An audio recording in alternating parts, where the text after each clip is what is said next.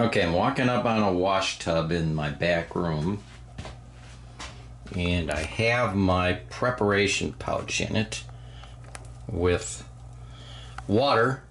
Basically, I've got 2 cups of scent-free Arm & Hammer detergent, laundry detergent, and you can kind of see how dark that water is. I've already rinsed this water one time and filled it up with water again, just enough to cover.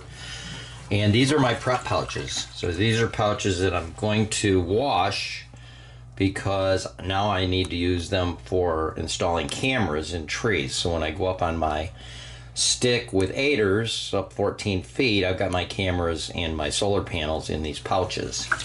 So this is basically a safety pouch, a prep pouch, and I'm basically washing it so it's going to be scent free when I'm putting cameras, because I'm going to be wearing sunlock this time of year, pre-season, to put the cameras up. So I'm washing the rope. You know, it's got the same exact type of rope you'd have on a saddle. It's 11mm rope.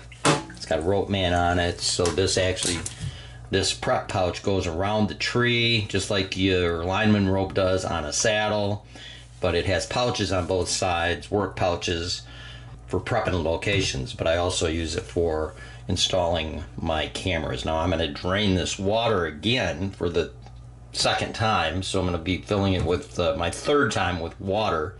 And you can see, because I use this for location preparation in the spring and putting spikes in it, and it gets bark in it, and it gets all kinds of stuff because I'm cutting bark and stuff as I'm going up the trees. You can see how dirty this water is.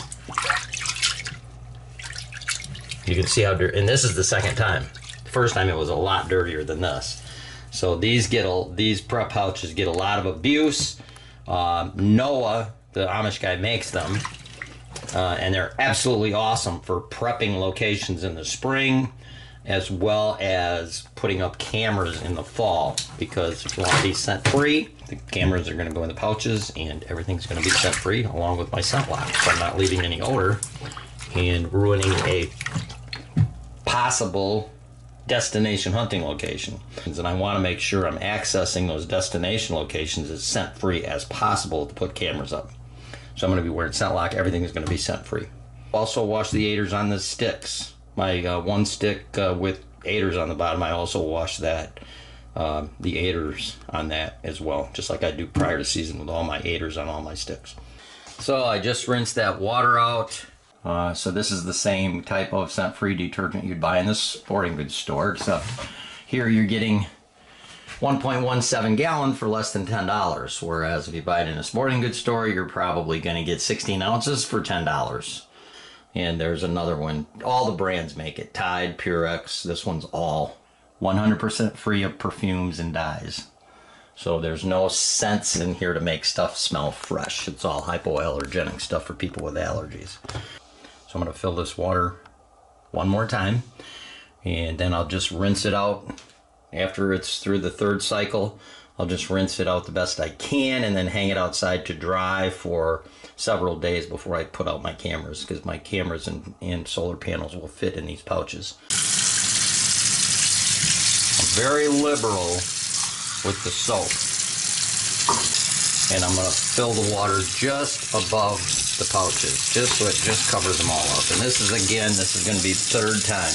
These pouches and this belt is very heavy. The belt is very heavy fabric, 9,000 pound test. And anytime you're using heavy fabric, it needs to soak in scent-free detergent for a long time. Same with those ropes. It takes a long time for that soap to get all that odor out deep inside the fabric or inside the rope. So you got to let it sit for a long time. And this is my third wash cycle for this pouch for this fall. I won't do it again this fall, but after next spring, and I get it all dirty again when I'm prepping locations using these pouches, next fall I'll wash it again before I use it for setting cameras.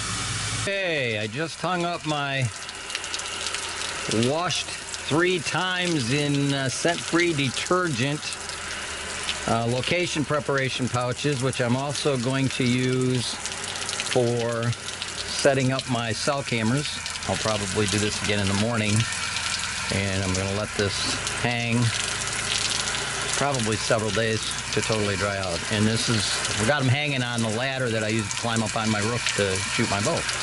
And as you can see, I don't know if you can see it or not, I got a target right there. That's my chip shot distance target. And now I'm rinsing them out outside. So these pouches have plenty of room for cameras and solar panels and batteries or whatever I need.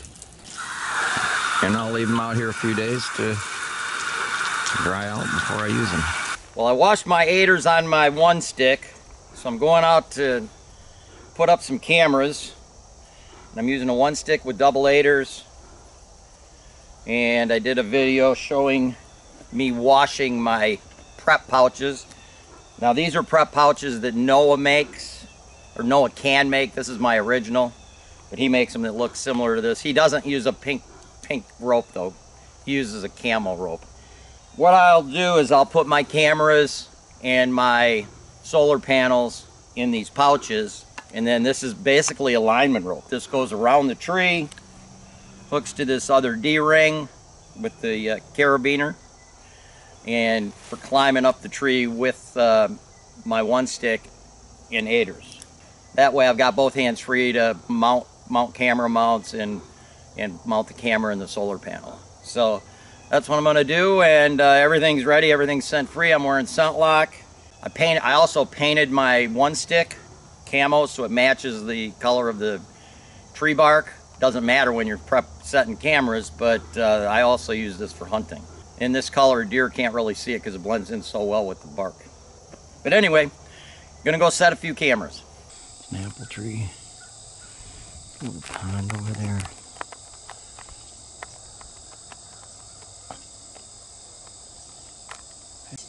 See the cattails over here. It's got a lot of security cover. See that there's apples, and these apples will be falling well into October, possibly even early November.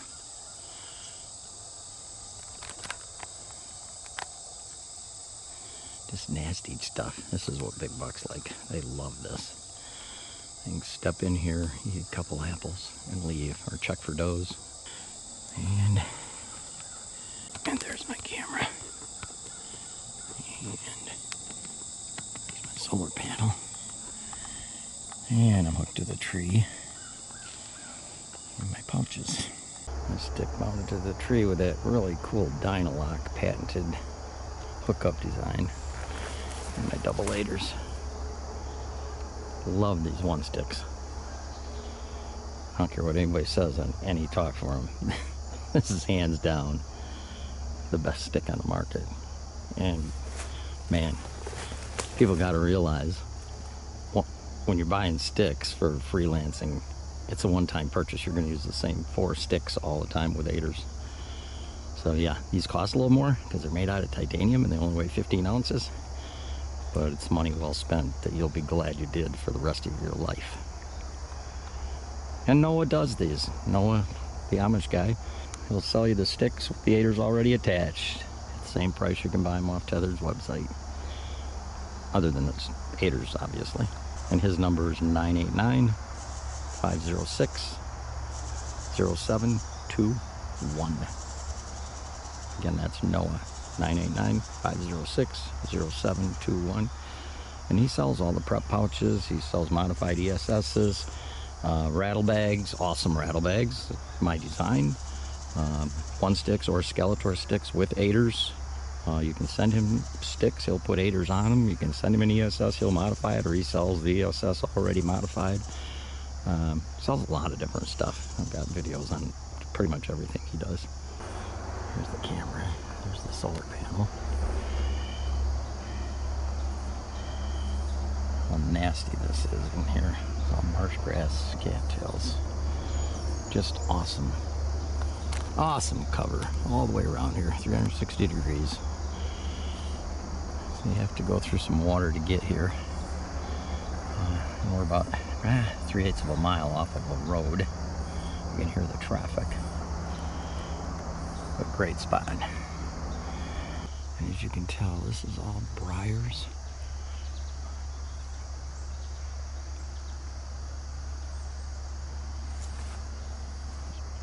Some tall marsh grass over there, big open area of marsh grass. There's some more cattails. See the cattails there? This is a swamp, basically. Marsh grass, a lot of dead trees, cattails.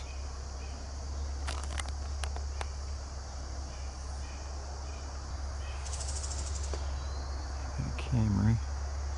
I'm on a runway. I've got a camera pointing right down to us. Okay, this is my third camera setup of the day. And I don't know how well you can see it. But right out there is some cattail marsh. There's an apple tree. Those apples drop late. And there's another apple tree. This one doesn't have a lot of apples on it, but it does have some. And I whipped the weeds so the weeds don't trigger the camera. And 2 years ago there was a scrape under that autumn olive, but this is all nasty stuff all through here. Autumn olive bushes over there. There's another little swamp over there, so it's just a ton of security cover surrounding these two apple trees. So I have my camera set up in the tree that I'm hunting from, pointing down at that old scrape, which was right down there.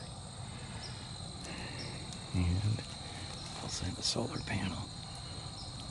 They're on a side branch kicking out from the tree trunk. But again, we've got apples, swamp down there, wet swamp. Another apple tree here, and marsh grass, cattails over here. Continuation of the swamp that goes back there at least a quarter mile. So great spot. And I'm totally clad in sunlock. Everything I've got on is scent free, including my pouches that I washed in my sticks and aders.